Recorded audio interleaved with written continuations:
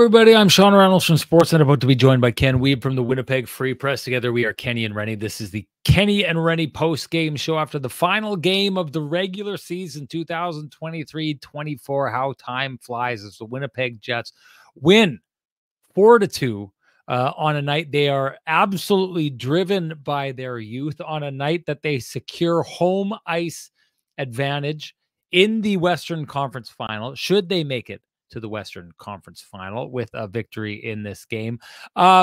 Starting there, should probably do a couple of retractions. I guess last show I was under the impression, before we went into the show, live TV, this is how these kind of things go, but last show I was under the impression that seeding took precedence over points in the conference, and it wasn't until the Stanley Cup final that you took over based on points. Thought it was a weighted system. It clearly wasn't that. It is all about points. So the Winnipeg Jets getting 2 points and surpassing the Vancouver Canucks means that the Winnipeg Jets are going to have, no matter who they would play, if they made the Western Conference Final, they would have home ice advantage, which is good news for Mark Chipman and good news for Rick Bowness, who would love to have the advantage of the last change for 4 games in a 7-game series there, no doubt. That led to some of my reasoning on the me thinking it didn't really matter when, bringing up the younger players for this game. Now, regardless, if that game wouldn't have mattered to the degree that it mattered here tonight, and, the Jets, the way that they approached it, the Canucks, the way they approached it, they kind of did approach it like it didn't matter as much. But that wouldn't have changed the fact that and I'll tell you, coming out of that room, talking with Chibrikov after he scored that goal and what it meant to him, talking to Brad Lambert, what that point meant to him, how they had trouble sleeping before the game, how nervous they were. That was a bad take. That was a stanky take, me suggesting that it wasn't, didn't matter for those young players. Clearly it did. I think I probably got like a little zoned in on the idea of like the game not mattering, and maybe forgot a little bit what it means to those players.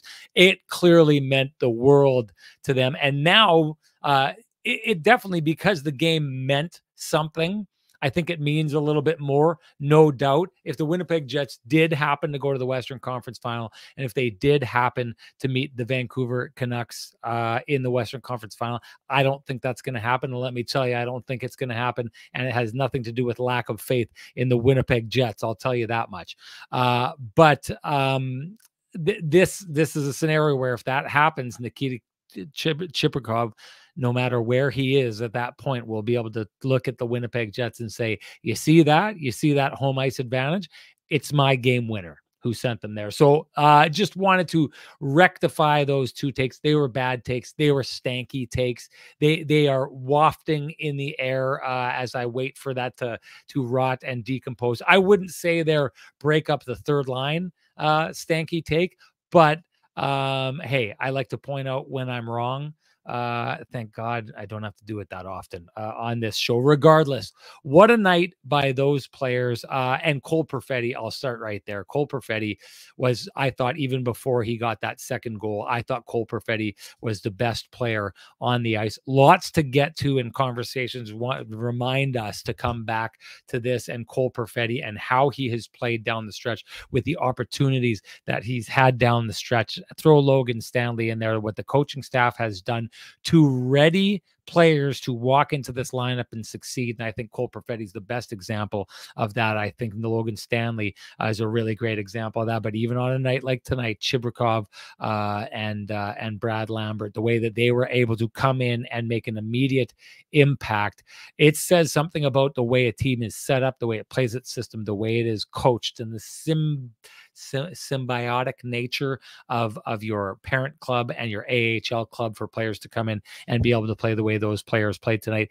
They made a difference. The Winnipeg Jets win tonight, and you got a good look at the future of the Winnipeg Jets. That, to me, was impressive on this night, no doubt. Jennings Trophy secured for the Winnipeg Jets. 8 straight wins, hottest team in the NHL going into the playoffs. That absolutely means something. I'll just say this to me, Rick Bowness had talked about going into this game that the most important thing, despite the fact that he sat, his starting goaltender, his #1 defender, maybe his biggest, toughest, roughest defender, his 2 most dynamic offensive players, and maybe, in my opinion, no doubt, the best shutdown player in the NHL in Adam Lowry. Despite that, he wanted this team to come through, play Rick Bowness hockey, and have good habits heading into the playoffs. I think you can put a big tick in that box. Just all around, I don't know that anyone could have imagined the Winnipeg Jets looking like they did in the last 8 games of the season and rolling into the playoffs like this.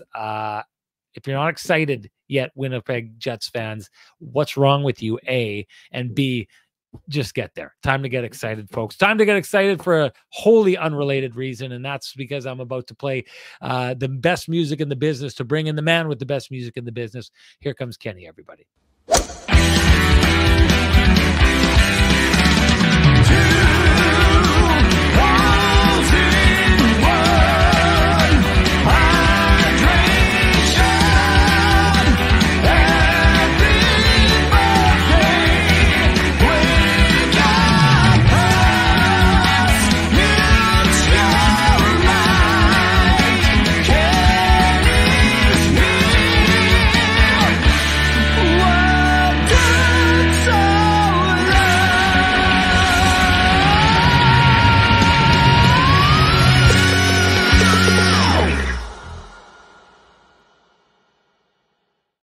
Ken, it was suggested to me not too long ago by a viewer who messaged me saying that, hey, you're losing weight. I think you're a little bit grumpy because of it. And I think they may have hit that bang on. I noticed someone else in the comments section a little while ago told me I needed to eat a Snickers. And listen, hey, losing weight, trying to fit into these suits that were once so perfectly tailored for you by Frankie and the boys at Vittorio Rossi. It's not the easiest thing to do.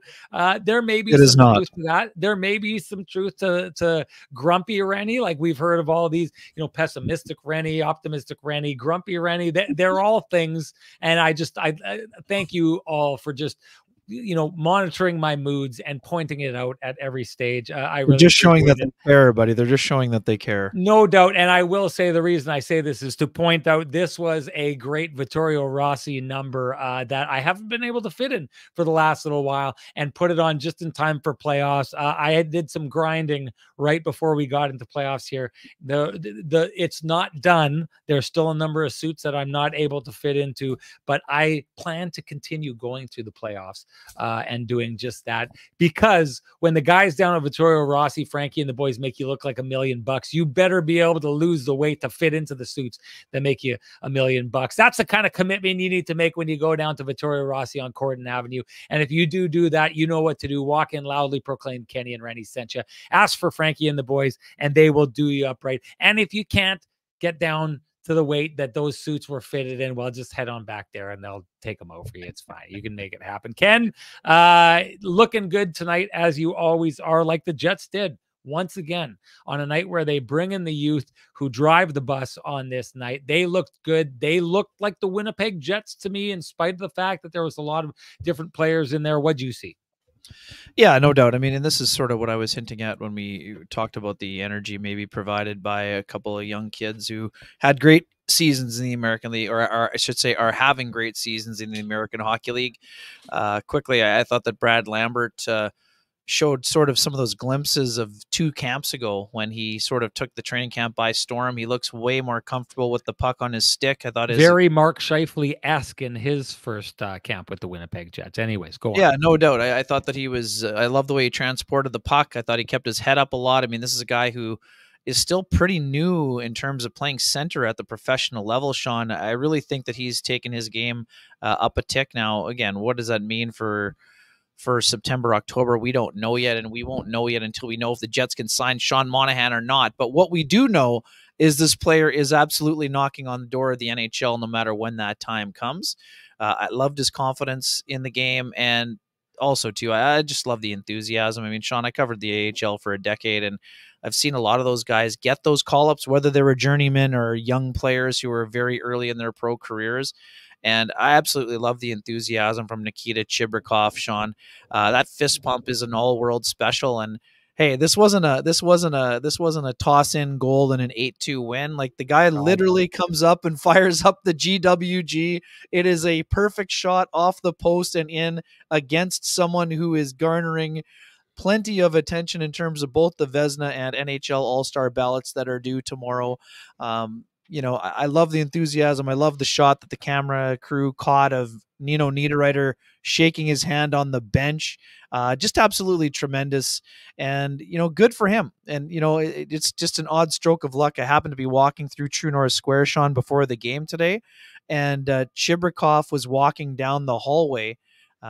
I believe he must have been staying at True North Square or whatever, but Chibrikov had the sharp suit on, like he was dressed by the boys at Vittorio Rossi, by Frankie and the boys, looking sharp in the green suit. He looked like a guy who was absolutely nervous, and he admitted as such after the game, but found a way to get himself ready, and then to deliver that type of moment in your first NHL game. What a memory for him that is going to be. Again, unfortunate for Lambert that they didn't announce the assist in real time, but still, he was involved in the play. Nice play to get it down low. Iafallo gets it in front of Velarde. Absolute highlight reel, special patience. Those two guys both jumped in and did an excellent job. And as you touched on, I thought Cole Perfetti, just another great job of showing the coaching staff that he's going to be ready if his number is called, or so I should say when his number is called, not if. Great job by him. Now, of course, we can't ignore the fact that here's a guy who had such an incredible first half of the year, Sean, and there's going to be, not necessarily today, but there's going to be some level of frustration that he missed out on the bonus that comes along with 20 goals, right? I mean, I think it's $225,000 or $250,000 bonus. So, I mean, again, whether it was the healthy scratches or the long stretch of play where it wasn't going as smoothly, but that's an off-season issue. For right now, Cole Perfetti knows that he is ready for the Stanley Cup playoffs. We'll see when that comes, whether it's going to be game one or not. That could depend on the status of Morgan Barron, though you and I think are in agreement here that David Gustafsson probably gets the call in game one if Barron can't go. And again, we don't know if that's going to be the case. All we know is that Morgan Barron did not skate today. We'll see if he skates tomorrow. And then by Dom Zappi, a bonus of $212,000, not $250,000. So thanks for confirming that. Perfetti, great job. And otherwise, Sean, I mean, Jennings Trophy is like I said, it's kind of an arbitrary award in the grand scheme of things, Sean. But at the same time, it's not arbitrary for this group because of exactly what Dylan DeMello said in the scrums yesterday. When he joined the Jets in the trade with the Ottawa Senators, the Jets were a run and gun team that year. And now they are the team that allowed the fewest goals in the National Hockey League. We know that elite goaltending played a role in that. There's no doubt. But what played a even larger role was the commitment to structure. And that's something that they have been trying to do for a long time. And now they've got a little, that hardware is proof that it works when the commitment level is that high. Let's get into, okay, I promise this. So let's get this out of the way. I want to talk about Perfetti. I want to talk about Logan Stanley. I want to talk about Chibrikov. I want to talk about Brad Lambert. I want to talk about Rick Bowness and his coaching staff and what they've done to make it so that when guys like Gustafsson come into the lineup, they hit. All the aforementioned guys I was just talking about, AJF. At every point this season, when the Jets have plugged someone into the lineup, they've plugged in with electricity and they've made differences in the game. What do you see from Rick Bowness and his coaching staff, or maybe the organization as a whole? Because we know Rick Bowness likes to give the credit down the line to the coaches in the AHL, to the scouts, to those players being exactly what he said. The guys who are paid to watch those guys every game were that in the NHL or in the AHL and showed it in the NHL. But what are you seeing from this organization as a whole in that that when it is taking and plugging guys into the lineup, we're seeing what seems to be difference makers rather than guys who are making mistakes, who are stumbling when they first come into the NHL. What are you seeing, Ken? Yeah, I mean, it's an extension. I mean, and this is what Rick Bowness talked about, when he got to Winnipeg, the first training camp or the first development camp. I mean, this is what the goal always is. And yes, by extent, of course, he credited the coaching staff when you asked him about it the other day. And today, the post-game presser was filled with plaudits for Mark Morrison and the Manitoba Moose staff. When he says you want the team to play the same, that is an extension to the Manitoba Moose. They want them to play the same game. And Sean, the Moose are an incredible story as well. They lost 11 in a row at one point this year, but they made the playoffs, and they have the ability to have guys jump right back in and make a contribution immediately, and not 8-year veterans. These are young kids very early in their professional journey coming in and not looking out of place whatsoever. They're able, it wasn't only offensive contributions from those two players either. They were sound defensively, and they didn't make a lot of mistakes. And that's what they need in order to have success. And Sean, you said it. I mean, other guys, Dominic Toninato played, he was on the ice in the last minute of a game on December 31st in Minnesota, blocking shots, right? He's not in game 82. He may not be in a playoff game, but if they needed him, the Jets would be confident enough to put him in and not be nervous, right? I mean, like you said, Axel Jonsson-Fjällby, same sort of deal. The Jets could have called up Kyle Capobianco today. They could have called up Ville Heinola, played one or both of them. But, they had 2 extra defensemen. They didn't want to roll with an entirely different defense core. So I think the coaching staff has done a tremendous job. There's been a number of issues that they've sorted themselves through during the course of the season, including Rick being away on 2 separate occasions. And yeah, I mean, this is a very good coaching staff. And it also, Sean, as Rick said today, coaching staff can't be successful without the buy-in from the players. And the buy-in from the players extends all the way down to the American Hockey League. And that's what every organization strives for, but not every organization can achieve. I just wanted to respond to this. Puddle Jumper says, I think it's just organizational depth, just finally hitting big boy levels. I don't agree with this. And I think that you mentioned AJF. He's the perfect reason, right? Like it's easy to just say that Rick Bowness went out and the organization put a whole bunch of depth together and everything's going to work out fine. AJF is the perfect example of this. AJF is just a find who, a lot of other teams would have passed over. There's not a lot of teams around the league who would have looked and said, that guy, we're going to grab him and we're going to put him in here.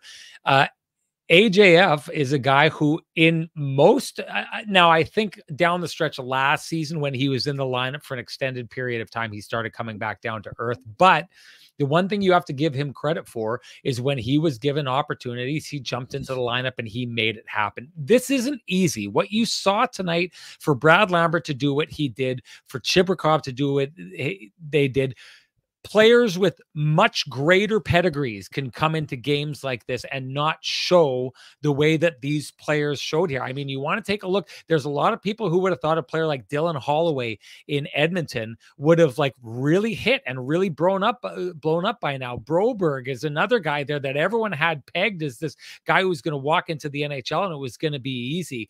There's something to be said about how the Winnipeg Jets and the Winnipeg Jets coaching staff has handled this before. And I do think that we saw some, we did see some comments in the chat room over the year suggesting that Rick Bowness and his staff were just like, the previous regime and that they hated young players. I say to this, and this is, I guess, the point I wanted to really get to with Perfetti. A lot of people will have looked at Perfetti's situation right now because let's be honest with ourselves. I don't think it will be the last time we see him this year because I think, playoffs are playoffs. But there's a chance that Cole Perfetti has played his last game this season. because it's been identified. I think what I was talking about, that he's got to be a top 6 guy. He doesn't go on the 3rd line. He doesn't go on the 4th line. They've got other guys to play those roles. So you're going to need an injury or someone just kind of falling apart in the playoffs in order for him to get in. Now, I think playoffs are hard. They're a grind. I think we'll see Perfetti, but there's a chance he doesn't get in there. But the way Cole Perfetti is playing right now, gets into the lineup, and you see what you see from him right now. And let's remember that Cole Perfetti is kind of the guy that when the Jets lost 6 straight games was one of the guys who snapped the Jets out of it with a couple really great back-to-back performances to kind of start the engine for the Winnipeg Jets. He's the guy who went up to the old-timey plane and grabbed the propeller and spun it around to get the Winnipeg Jets going. And how high are they flying right now? But I would argue Cole Perfetti, knowing his role now, pops in and makes sure he does it. He's not pouting. He's not upset. He's not looking at this as something to get really angry about, despite the fact of what you're talking about, Ken, of him losing out on money by not getting as much opportunities down the stretch. Cole Perfetti looks to me like a guy who's waiting, champing at the bit for his opportunity, but B, extremely confident in himself that if he does draw into the lineups in the playoffs, he can be a difference maker for this team. Logan Stanley finally got to the point, had a good chat with him today where he feels like he can be a difference maker for this team. It's easy to lose guys by sending them up to the press box. Give this coaching staff their flowers. At every turn, they've created the mentality with Gustafsson, with Perfetti, with Stanley, with AJF, with these players tonight, that if you get in the lineup, you are part of this team. You can make a difference, and you need to be ready to do that. He's got that out of them. This coaching staff has got that out of them. Give this coaching staff credit. They did a phenomenal job with this lineup and making everyone feel like they are a piece of things in trying circumstances and with a number of players. They've pulled it off. Give them their flowers. Yeah, and the last thing too, I mean, you talked about how difficult it was for Lambert and Chibrikov to just jump into the lineup, Sean. Not only that, they played an American Hockey League game in Milwaukee yesterday. They had no morning skate. 4 a.m. Yes. I mean, this is the, getting called into the principal's office or the coach's office as a young player. Lambert talked about it today. He was nervous. Why am I getting called into the coach's office? I thought I was playing pretty well. And then you go from being nervous to going, holy smokes, I'm getting my first chance in the NHL. But, oh, by the way, it entails, getting up at the crack of dawn, taking 2 flights and getting yourself to Winnipeg. And then, by the way, good luck trying to sleep in the afternoon for your pregame nap because you're making your NHL debut on home ice, again, in a battle for, top spot among Canadian teams, second in the West, all of those things. Again, I agree with the coaching staff comment. Exceptional job at both levels. Exceptional job by, identification by pro scouts and all of those things. And also exceptional job by the players to be ready and to soak that in completely. And yeah, I mean, how about you? Let's just quickly get into this. I mean, it's hold on before you do, because you talked about those players getting the 4 a.m. wake up call. Yep, might as well say they got the Pristine Roofing wake up call this morning, the best wake up call of their lives, which it would be the best wake up call for you if you were to wake up North End Rick at 1-204-981-6289. If you need or have any needs of roofing, siding, exteriors, all those kind of things, we know that they will do a bang up phenomenal job for you. You can also call Pristine Roofing at 1-204-237-7663. Give them the Pristine Roofing wake-up call. And remember their Pay It Forward program. They're handing out a free roof to someone who needs one but may not be able to pay for it. If you know someone in your life who could use that kind of help, get a hold of Pristine Roofing. Pass that name along. And Ken, before we do move on, why don't you give Sweet Lou a shout-out? Yeah, right on. For folks who have realty needs you would like to have met, you can contact our main man, Lou Ferlin, at Royal LePage Dynamic Realty, 204-791-9971, or at the office, 204-989-5000. His email is lou@louferlin.ca. That's LOU@LOUFURLAN.ca. Lou Ferlin, excellent realtor, excellent human being, and excellent supporter of the community, including this podcast. All right. You had something you wanted to say? Yeah, just Jack Adams. I mean, I know that. Yeah, I know this award. This award sometimes goes to, and sorry, I shouldn't say sometimes. Often goes to the overachiever award rather than best job. And again, the biggest turnaround there's award, tons right? of great candidates. I mean, whether it's Chris Knobloch in Edmonton taking over from Jay Woodcroft, whether it's Andrew Brunette doing an exceptional job with the Nashville Predators, whether it's Peter Rick Laviolette Tocchet. leading the Rangers. I mean, think it's going to be Rick Rick Tocchet. Tocchet is deserving, Sean. But I mean, the Jets finished ahead of the Vancouver Canucks. I know that the Canucks were a non-playoff team, and it's probably slightly more impressive for scale. But man, it's hard to argue with the job that Rick Bowness and his entire coaching staff have done here. I agree. I think the Tocchet's probably going to get the award, but I mean, but based on what the bonus for us, Sean, Rick Tocchet, yes, they had to change their culture to a certain degree. Jets had to change their culture and their structure. And so to me, the fact that they were able to do it in a 2-year span here is very impressive. I mean, Rick would be a deserving candidate, finalist, whatever it is. I just don't know that he's getting enough credit around the NHL. Not even close. Now, the argument against Rick Bowness is that this team last year showed that it was an upper echelon team for a good chunk of the season and then absolutely fell apart. So there's going to be people out there who say, well, the Vancouver Canucks were a team lost for the better part of a decade trying to find their way back, and you get a coach who comes in and not only solves that problem, but has that team near the top of the league and the top of the conference for the vast majority of the season. It's a compelling argument. I'll say this about Rick Bowness. The problem that they're trying to fix in Vancouver is getting that team to kind of wake up and get to the playoffs. And that's huge, right? Let's be honest with ourselves. Sure. It's huge what he did. I don't know that there were a lot of people who looked at the Vancouver Canucks at the beginning of the year or based on what they'd done in years past and thought this team is going to challenge for the #1 team in the Western Conference.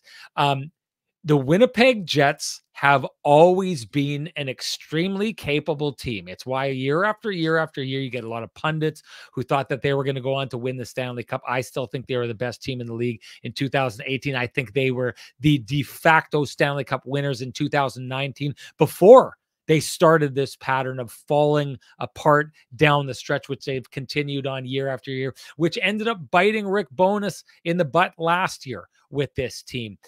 It was kind of the final frontier for this team. The Winnipeg Jets have a habit of backing into the playoffs. And I don't say that like just kind of barely getting in, but 2019, they were phenomenal in the 2018, and then the calendar switched and they were pretty poor down the stretch. And then we've seen this happen over and over again, the year that they missed the playoffs, starting out hot and kind of falling backwards.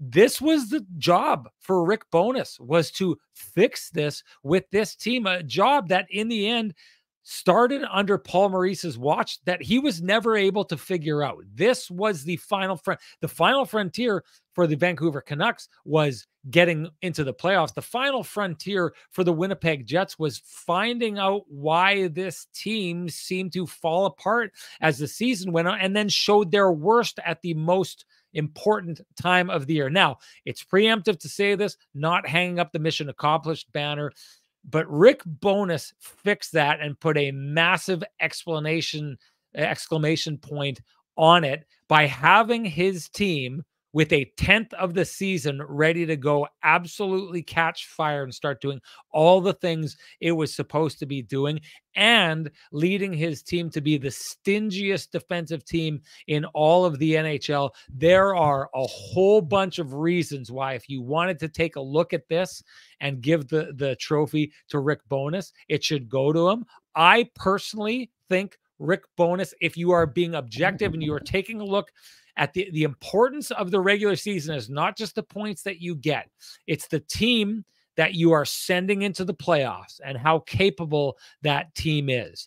I think Rick Bowness has created an extremely capable team that I'll say it, you put it up against a team like the Vancouver Canucks, I wouldn't give the Canucks a hope in double hockey sticks that they would knock off the team that Rick Bowness has playing the way they are. I think that needs to be taken into account. I think him fixing that problem, and I think it puts him, for me, easily in the top 3 candidates for that award. And I think he should have serious consideration for it.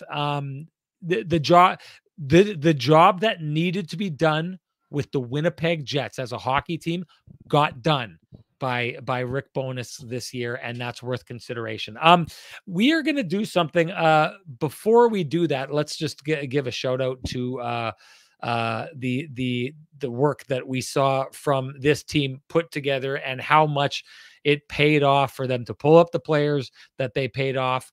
That paid off in this game. And hey, if you're looking to pay off high interest credit cards or debt, we suggest you go talk to our friends at Cambrian Credit Union about their payoff loan. They can show you how taking out a loan to pay off your debt actually gets you debt free faster, and you can save thousands of dollars. Go to cambrian.mb.ca to book an appointment online. Ken, is there anything that you really want to dig into in this game that you feel you need? Okay, we got to do this. Okay, we're going to do a hits and misses segment because this is the end of the season, 82 games. So we're going to go over a lot of the things that we said kind of at the beginning of the season, and we're going to go over what we got right and what we got wrong. But before we do that, we would be remiss. Am I using that word Good properly? word, yes. You are. To not mention Laurent Brossoit, who finishes this season on a high note. Go, Ken. Tremendous. I mean, again, this is another great example. Lauren, the irony is just dripping here. The fact that Laurent Brossoit will not get himself on the trophy that he so eloquently or vehemently helped the Jets obtain throughout his 23 appearances and 22 starts. He basically put an exclamation point on a exceptional season for a quote-unquote backup who, had to go through some stuff mentally this year, showed that he could stay healthy for a season. This is a career high in games. Game started at the NHL level, and he had to be sharp. If he wasn't sharp, the Jets have to either share the trophy with the Florida Panthers, the Jennings Trophy I'm talking about, or they may have lost it entirely if he hadn't been as sharp as he was tonight. I know he wasn't overworked, but he had to make some pretty darn good saves, Sean. This is a guy we've talked about for months now. Really has set himself up for a, secure off season. Again, who knows how long the deal is going to be, and he's not going to break the bank, but I'm here to tell you right now, he's going to be going to a job share situation at worst. And he also could be heading somewhere where, maybe he gets himself that starting job that he has been coveting. 15-5 record, 15-5-2. His goals against for the season, folks, 45 goals against in total, a 2.00 goals against average, a .927 save percentage. And yes, I understand the sample size is smaller than Connor Hellebuck's, but exceptional numbers, exceptional job. He will be missed. He is a great human being, well deserving of the Masterton Trophy nomination he got from the Winnipeg chapter of the PHWA. And I know some folks in this market may not love it, but I could see a scenario where he rejoins the Vegas Golden Knights. I've also mentioned the Toronto Maple Leafs. I know you've mentioned the LA Kings. There are several intriguing scenarios for Laurent Brossoit moving forward, but for now, he will stay as sharp as possible and be ready in case his number is called. I still think the Jets have the best goalie tandem in the National Hockey League, and not just because they gave up the fewest goals against. It works for them because they push one another, but they also support one another. And Laurent Brossoit is going to get himself a good situation next year, but he'd like to do it after another lengthy Stanley Cup run.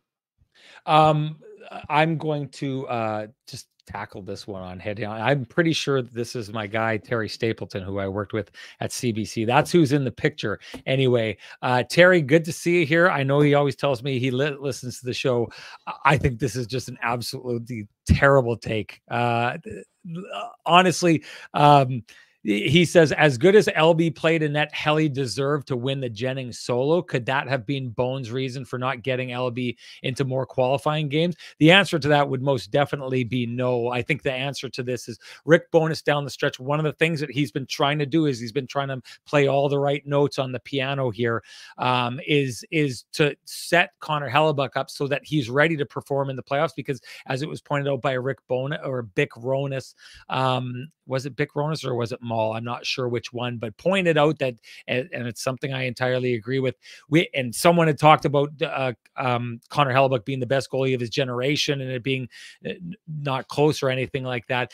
He's in the same generation is the big cat out of Tampa, and the playoff success there that goaltender has is incomparable compared to anyone in his generation. You can't just take a good regular season. Like I've said in the past here, you need to, Connor Hellebuyck needs to get to a point where he puts his stamp on the playoffs the way every single good goaltender that we always talk about historically has done in their career. He has to do that yet. He knows he has to do that. But to go back to this is, and this will be one of my takes that aged well, but if there's one thing, and I know that this wasn't purposeful, I know it wasn't a snub. I know that Rick Bowness is looking at just trying to make sure that Connor Hellebuyck is in a good spot. But I lament the idea that that Laurent Brossoit does not get his name on this trophy. I believe he misses it by 2 games, Ken. No doubt about it. Laurent Brossoit deserves to have his name on this trophy. To ignore his contribution and what he's done to this team this year is to try and suggest that he didn't really do much while Connor Hellebuyck did. The numbers do not bear this out in any way at all. Terry, I'm going to see you soon. And we can talk about it at that time. But until then, this is, hey, I had a bad take yesterday with 2 days ago.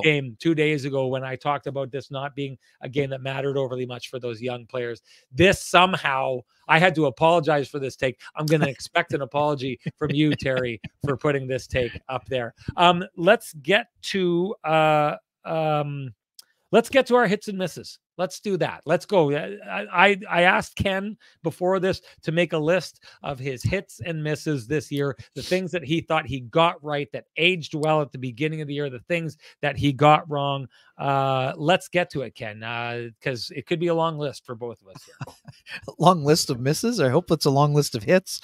Well, I mean, again, I had Hellebuyck around 60 starts and 22 for Brossoit. I had Hellebuyck as among the Vezina finalists. Big season for Scheifele. Morrissey staying at that level. I thought Pionk being a bounce back player was incredibly important. We thought the Jets would be more structured. Adam Lowry is a great captain. Some of the misses, I would say I overvalued, maybe overestimated the contribution maybe Rasmus Kapari was going to make based on a strong training camp. Certainly, Lowry's line. And again, I'm quite confident with the premise behind my theory, but certainly the fact the coaches love that line and they became probably one of the best lines, if not the best line in the NHL. Certainly happy to own that one in terms of the receipts. But again, I think the reasoning was sound, but it wasn't going to be, certainly wasn't something that the coaches aligned with. Ehlers having a big year. Jets, both you and I, Sean, I think that one of our best takes of the entire season was when the Jets were trying to make it sound like they weren't going to make any other additions after Sean Monahan or take any big swings. I think both of us were pretty confident that that was not going to be the case. And, again, people can debate how impactful Tyler Toffoli has been, but I mean, that was still the big swing that they took. Outside of that, that's probably where I'll start, I guess. Okay. Well, okay. I've got a long list here. Let's start with my misses. Good. Okay. Good. Jets depth. I talked about the Jets depth at the beginning of the year. I had talked about the removal of Blake Wheeler and the removal of Pierre-Luc Dubois and adding in the 3 players in Gabe Vilardi. Gabe Vilardi, Alex Iafallo, and Rasmus Kapari did not really add up to a ton more depth to me. What I slept on was the advancements of other players like Gus, like Cole Perfetti, and the internal growth is what lended to that depth until they got to the playoffs, to the trade deadline. And then you add players like Sean Monahan, Tyler Toffoli. Of course, you're going to be adding more depth in that situation there. But I slept on the Jets' depth. Appleton off line 3 at the beginning of the year. I had said if that line was going to be a full-on, extremely successful third line, you need a higher scorer than Mason Appleton. Appleton kind of appeased that in the idea that he scored a lot out of the gate. But in the end, that's not the success of that line. And I've talked about that. And Mason Appleton, I am completely convinced, I say this time and again, he's the tip of the spear. He's the first guy in. He's the initial disruptor that those guys play off of. It's not the same when he's not there. He definitely adds to what that third line is. So that was a tough one for me. This level of Gabe Vilardi, I did not necessarily see this coming, and maybe you shouldn't have past behavior is a good predictor. He was a 0.65 point per game player the year before that, didn't come close to that years before that. So not only did he take a big step last year, but he took a big step this year to a 0.77 points per game player. His play around the net, you saw it tonight with that goal that he scores. He is so money in tight and so knows how to manipulate a goaltender in tight. We saw it with that goal that he scores through the legs against the Nashville Predators. Tonight's another good example of that. Didn't see that coming, hadn't seen enough of Gabe Vilardi, but I slept on just how good he would be. And this one, Ken, at the beginning of the year, you picked the Winnipeg Jets to finish third in the Central Division. I picked them to miss the playoffs. We both missed by a massive margin, equal misses, I think, in this case. So let's just call that one a wash. I mean, we both missed. You know, you can't always, you know, whether I missed by a whole 2 points. I missed. Is it one? Whether you, hey, they finished second in the conference, and you had them third in their division. When you put it like that, sometimes when you miss the bullseye off to the side, and someone misses the target altogether, they're still both misses. If whatever helps you sleep at night, buddy. Whatever helps you sleep at night. Another miss of mine, I had the New Jersey Devils representing the Stanley Cup in the East. That is just an absolutely terrible take. I had and still have the Edmonton Oilers winning the cup because I don't change it from the beginning of the year. Making a good case for themselves as I think the best team in the NHL after their horrid start. Those are my misses. I'm just going to try and list a couple more misses too. I had Donnie Granato as coach of the year. He was just dismissed by the Buffalo Sabres. Yeah. That was another league-wide miss, but yeah, I mean, I think it was a pretty good year for both of us for the most part. Okay. I also had Nino Niederreiter as an automatic for 20 goals for the 8th time, and unfortunately for himself, he got stuck on 18 and then got hurt and then missed those 5 games. So he will fall 2 games short. I'm not taking the blame, but I don't want to say gave him the jinx. There you go. Okay, I'm going to list this off as quick as I can. And the reason I do this is not so much to Barry Horowitz myself. A lot of these are actually both you and I, Ken.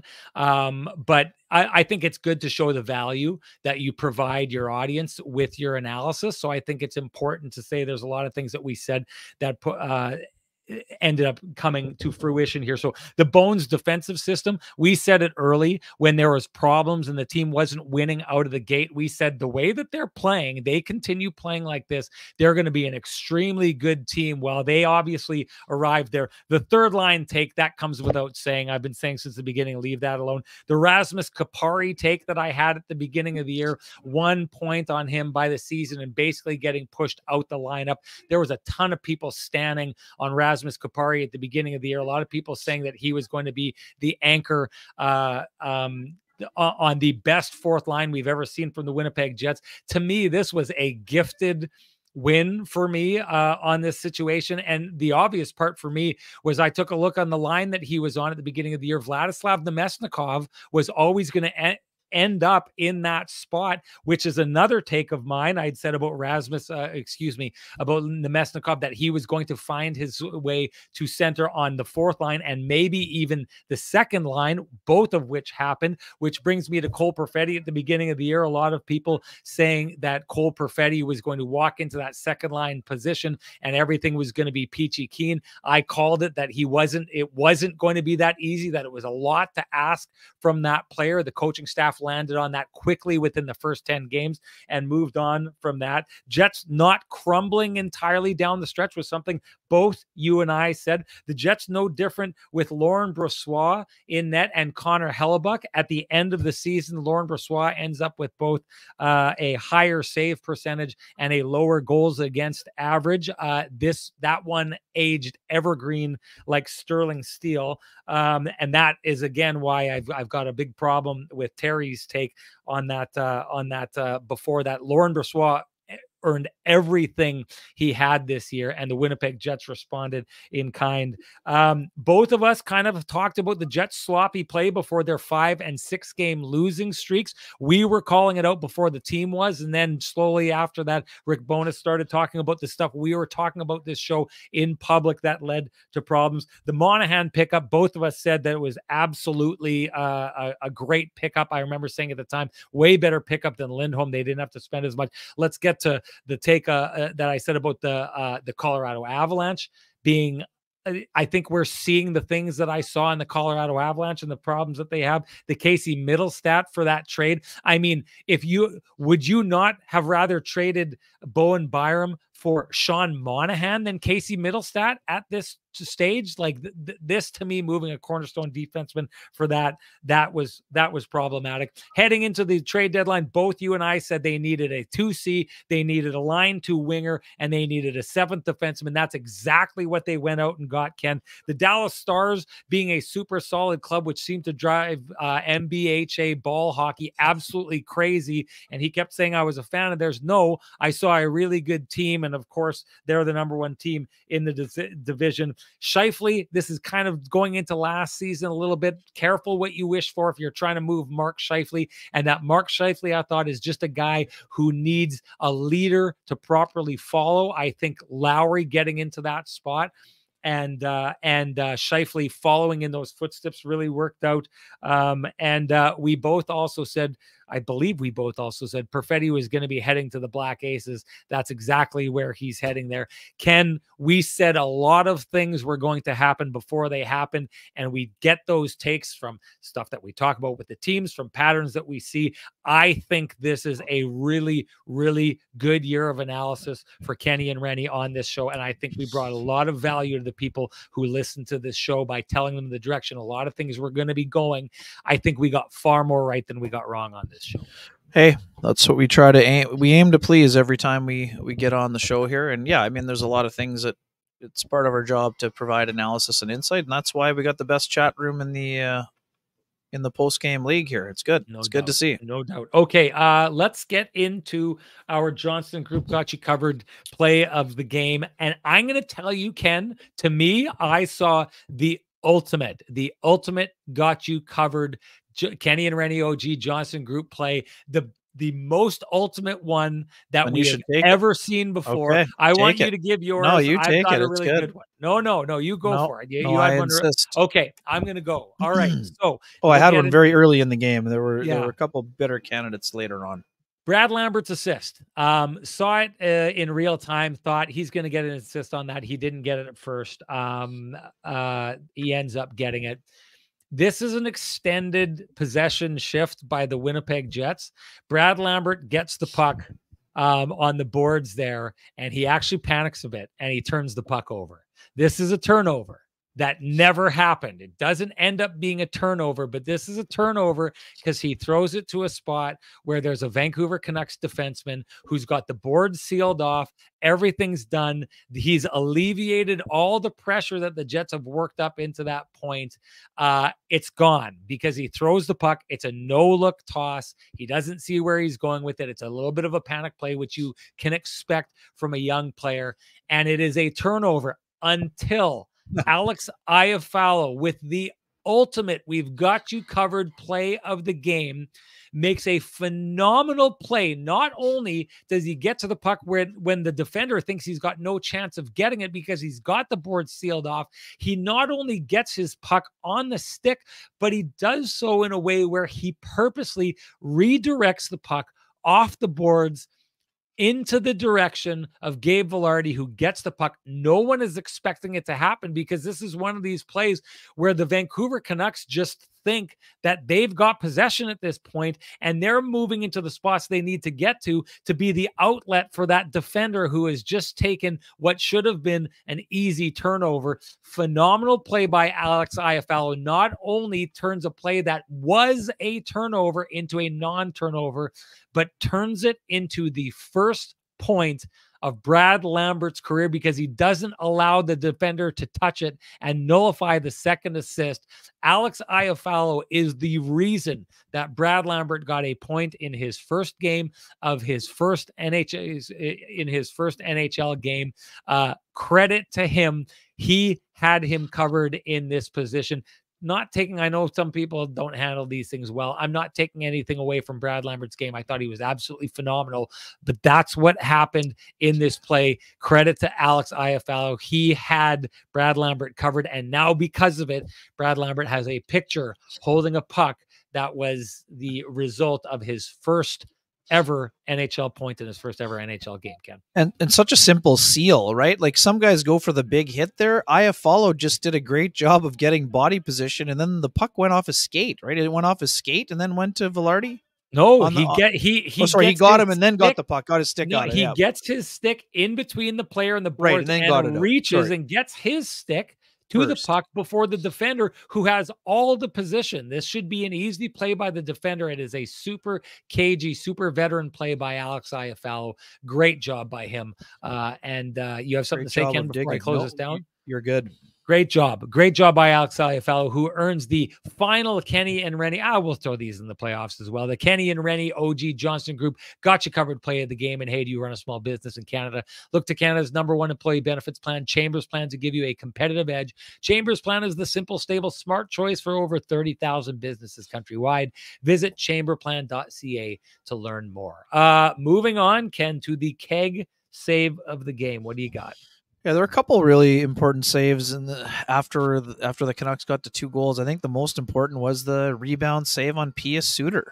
That's right there. That's the tying moment for having to share the Jennings Trophy with Paul Maurice and the Florida Panthers.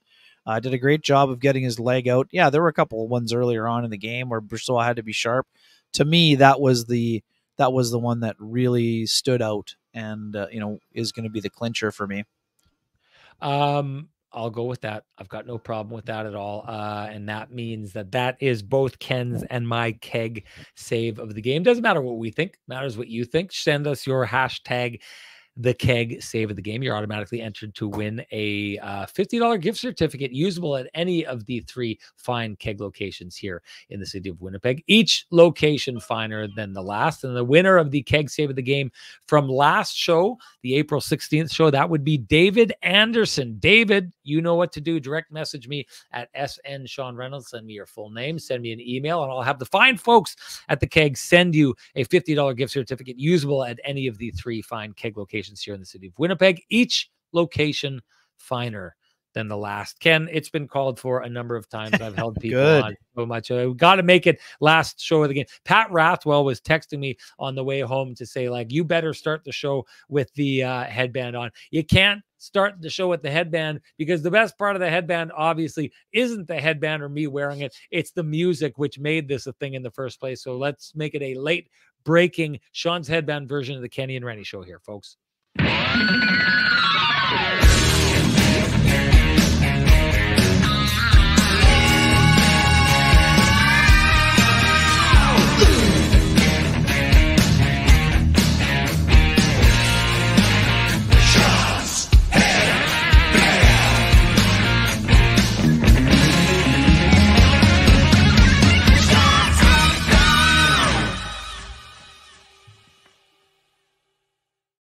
I got the feeling we're going to agree on this one here, Kenny, but it is time for the TransCanada Brewing Company lamplighter of the game. What do you got?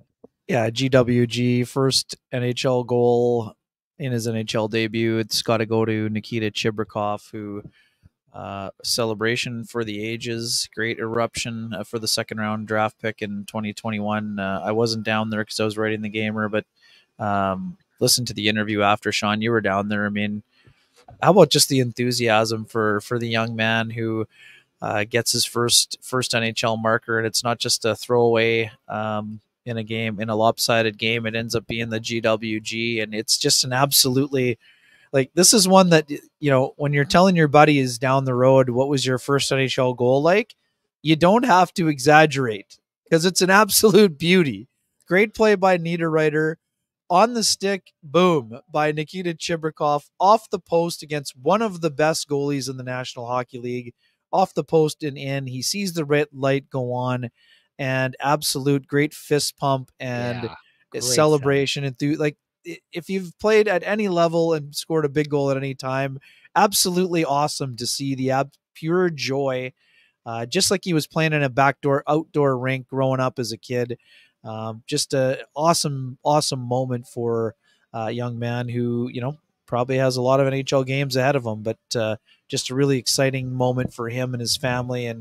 And I love the fact that he's, thanking everyone who got him there in that interview. Sean, you were right beside him, and it just to be able to soak that in and share it with, they say it takes a village to help get a player there, and the fact that he recognized that in that moment, I thought was just sort of put the cherry on top for what the Lamplighter is all about. This was a gorgeous goal, not just because like I saw there's a great camera angle of that goal, and you see how much space there was, and it's literally one of these things where he puts it just on the inside of the post and in, and if it would have been even a half inch to the right, it's probably hitting the goaltender's shoulder and not going in. It is a perfectly placed shot, but he's the guy who starts the play. He's the guy who gets in on the forecheck, disrupts the puck, gets it over to Nino Niederreiter.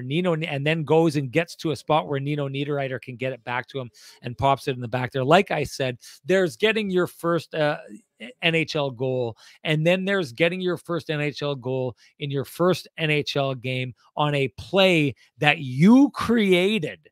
You went out with a bunch of other veterans. You created the hustle. You created the turnover. You created the momentum. You capitalized on it. You put it in the back of the net. You had the Selly of the last 8 games, maybe, and you did so in a manner that maybe it will mean something. I don't think it will down the stretch, because I don't think we're going to see the Vancouver Canucks in the conference final.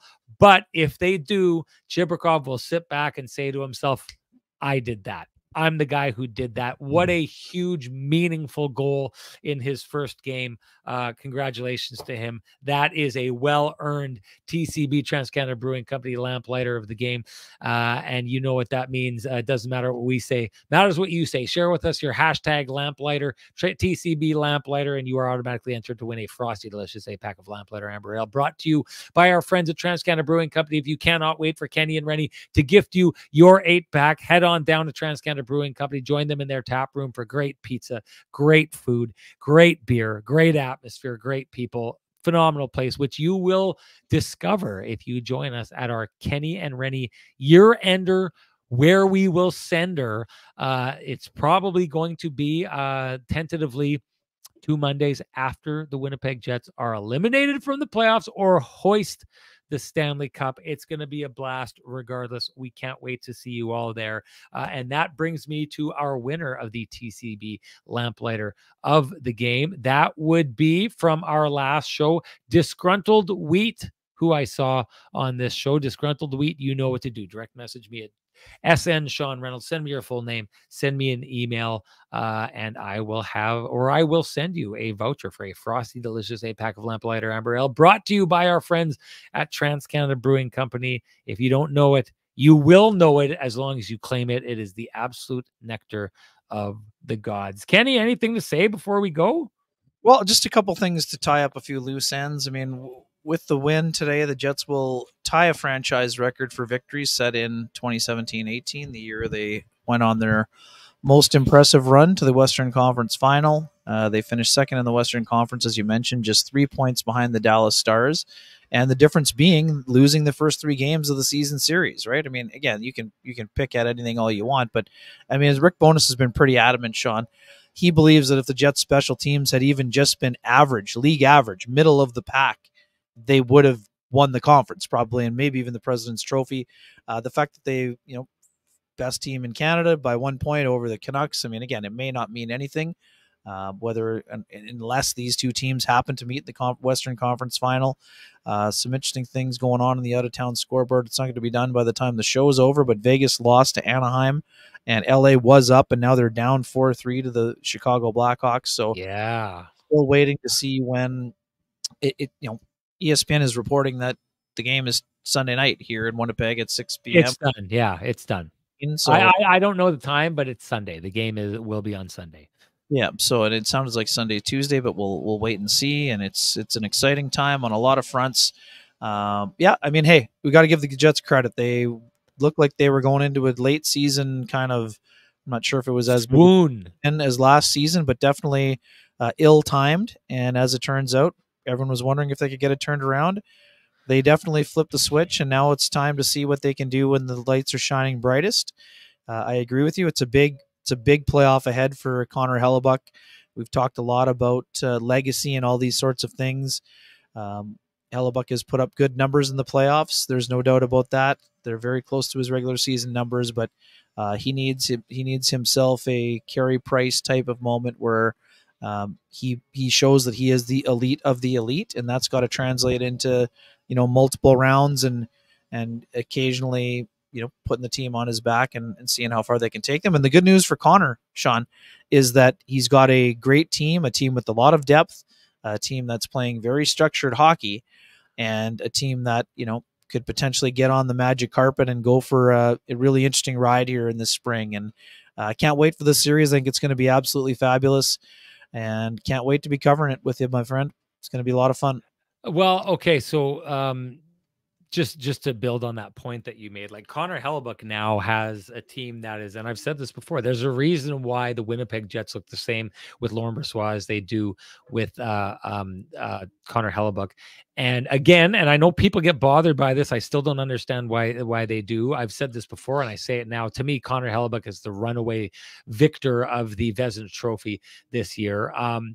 But this team needs to be given its flowers for what it has done defensively this year. Even on a night like tonight, like that, this game did not look like it was going to turn out for the Vancouver Canucks, because the Jets, even with all those different players, they're just their system, the Rick Bowness system, and you heard him get credit from the Dallas Stars after they played them the last time. That's Rick Bowness hockey. That's Bones hockey. Give credit to that system. Now, hey, and I've said this in the past, you take a look at the Tampa Bay Lightning and what Vasilevsky has done in the playoffs. He's done it behind a very, very capable team that knew how to shut things down and grind things down at the most opportune moments. We're going to see Connor Hellebuck have that kind of team in front of him, which positions him, I think, extremely well, and most definitely the best opportunity he's ever had in his career to be or to get that kind of playoff success that we've seen from guys like Vasilevsky. As I've said, it's important before all these people out there who talk about him being the greatest goaltender of a generation. Listen, ability-wise, I think he's right there, but you got to get it done in the playoffs if you're going to make that claim. You can't be a goaltender that has had very little playoff success and try and hang their name beside people who have done that. Even Carey Price, who never won a cup, essentially took his team to a couple of conference finals and a Stanley Cup final. Like, that's on his resume. That's his pedigree. Connor Hellebuck needs to do that to get that on his pedigree. We're going to be talking playoffs. You want to do a playoff preview show? When are we doing it? So tomorrow at 3:00, Ken? Is that what's happening?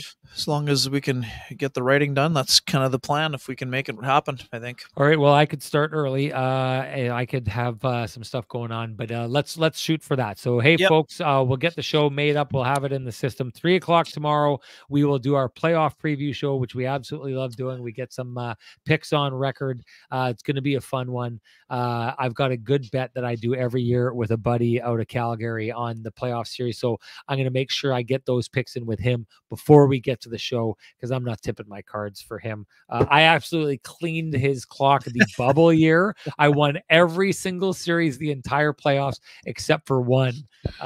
So I'm planning on doing the same thing again. Anyway, thank you everybody for all you do. It has been our honor that you have given us your time as much as you have this season to come listen to us talk hockey. We hope we made it worth your while. Thank you for that. Thank you for your comments in the chat room. Thank you for absolutely everything. This ride is so much fun because you are on it with us. Ken, just absolutely love doing this with you. The awesome, partnership that we have created is something that I value and I cherish beyond words. And I will say this to everybody out there.